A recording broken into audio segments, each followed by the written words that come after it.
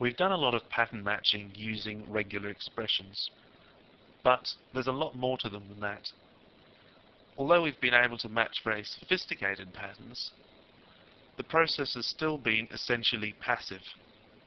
All we've done is look for the pattern within the string, and then either we've found it or we've extracted it and put it into an array.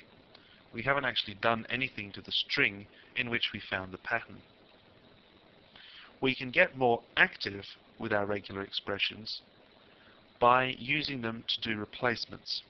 Here is the default variable set up to contain a sentence, and as it says, there's a space character dividing each word from the other.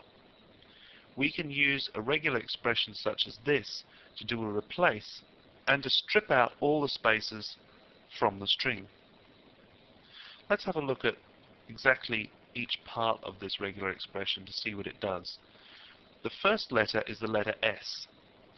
When I introduced pattern matching earlier, we used the letter M in the same place for a pattern match. Because that's optional, we haven't been using it throughout this chapter. The S, however, is not optional. It tells Perl that we're not doing a simple pattern match, we're doing a search and replace. The next part is the same as for a pattern match. It's simply the pattern that we're looking for. In this case, the pattern is very simple. It's just a space character. Then, in the next part of our regular expression, we specify the replacement. Between the second and third slashes, anything that falls in there is our replacement. Now, at the moment, the second and third slashes are right up next to each other. There's nothing in between them. So, in effect, we're replacing spaces with nothing. In other words, taking the spaces out altogether and discarding them. Finally, the G modifier tells us that we're acting on all instances of the pattern. In other words, we're looking for all the spaces and throwing them all away rather than just one. The search and replace takes effect on the default string, and when we use the print function, the default variable will show the same as it did at the beginning, except without any of the spaces.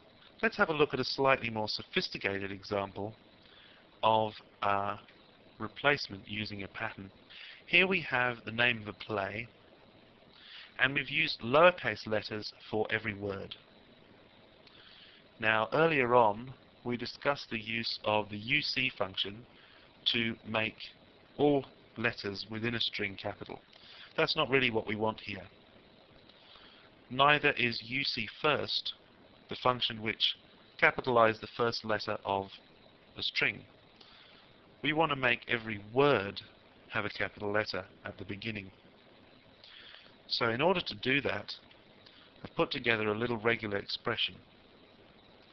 Now this one is quite a lot more complex than the last one we looked at, but don't be daunted. We can break it down and look at each piece in turn. To begin with, of course, we have the S, which tells us that we're doing the search and replace.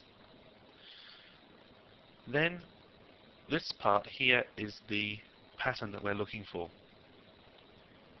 So we're looking for an alphabetical sequence that is 0 or more A to Z characters, and we could have used the plus modifier or the asterisk modifier.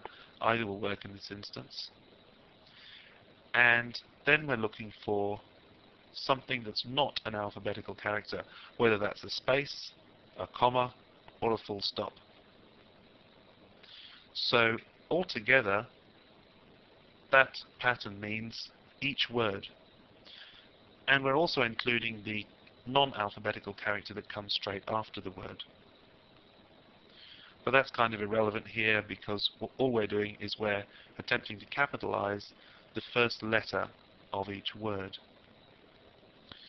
Now, you'll notice right at the end of this regular expression, there's an extra modifier. This is the E modifier, and this stands for evaluate. And what we're evaluating here is we're evaluating the replacement, and we're going to look at that as Perl code.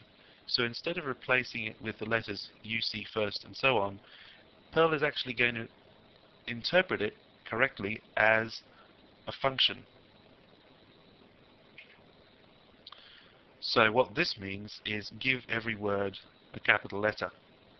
So as we find each word with the pattern, it feeds it to the UC first function, and we're accessing the patterns found by using this variable here.